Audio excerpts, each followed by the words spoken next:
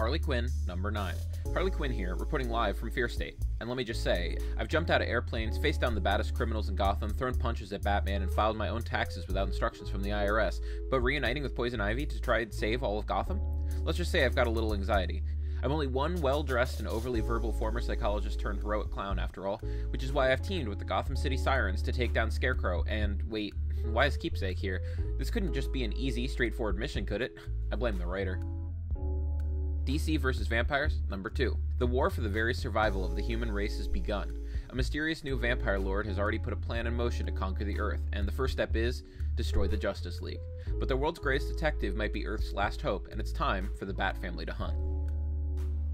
Task Force Z, number 2. After Task Force Z's first first mission goes awry, Red Hood must rethink how to lead a team of unstable monsters against some of the most organized ranks of Lazarus resin dealers in the world.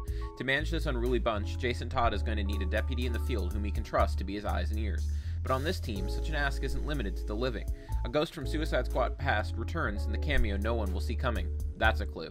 Plus, Bane's rampage, the Resurrection twins get carried away, and more clues to the secret identity of the team's benefactor. Joy Operations, number 1. 55 years from now, Joy is an envoy, a special agent of one of the Genando Trust. Trusts are corporate-owned cities that are a centerpiece of modern society. She rights wrongs for the Trust. She's excellent, perfection, hard on herself, driven, almost legendary in some parts, until one day a voice pops in her head trying to get her to betray everything she has ever believed. All this, and also an exclusive look forward to other Jinx World projects coming exclusively to Dark Horse. Good Boy, number 1. Set in a world where humans and dogs are equals, Good Boy is a thrill-packed treat for anyone who loves action, dogs, and good stories.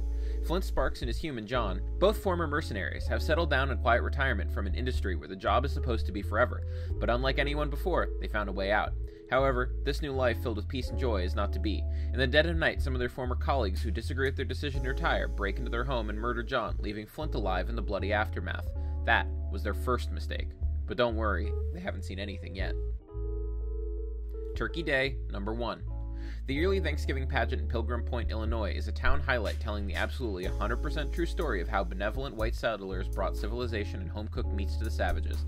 This year, the pageant is interrupted by a group of turkeys from the local farm that are controlled by alien visitors. Much like the settlers, these folks are just here to spread love, joy, and recipes, right? Wink wink, nudge nudge. Black Panther, number 1. New creative team, new direction. The long shadow starts here. Seekers from T'Challa's past have come back to haunt him. Fresh from returning from his travels in space, Black Panther receives an unexpected and urgent message from a Wakandan secret agent. Now T'Challa must race the clock not only to save his agent, but also to keep his true agenda under wraps. Because if the truth comes out, it could cost T'Challa everything. Academy Award-winning writer John Ridley and Stormbreaker artist Juan Cabal launch an all-new Black Panther series with an action-packed espionage story that will upend everything in T'Challa's life and have ramifications for the entire Marvel Universe. Hulk, number 1. Immortal no longer. A brand new creative team delivers a new, colossal-sized era. The uncontrollable rage of the Hulk has reached an all-new level, and nobody, including the Avengers, is prepared to handle it.